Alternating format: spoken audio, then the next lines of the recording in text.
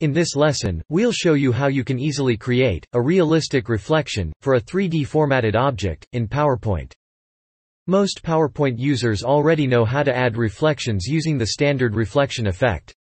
Go to Format Shape, Shape Effects, then select a reflection preset.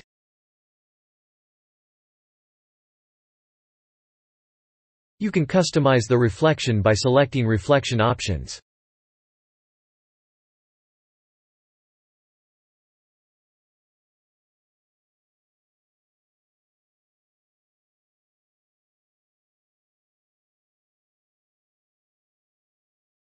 Unfortunately, this effect only works correctly on 2D elements.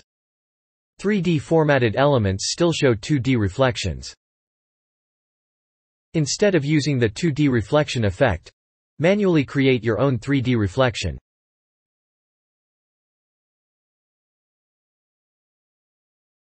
First, duplicate the 3D formatted object. This will be the 3D reflection. Then, invert and align the reflection. Be sure to invert each element along the reflecting plane. Next, group the object and its reflection.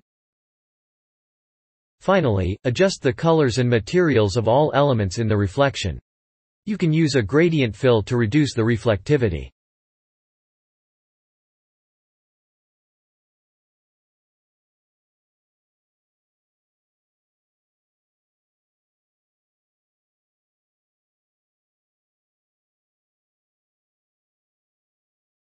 This example uses a horizontally built PowerPoint 3D model.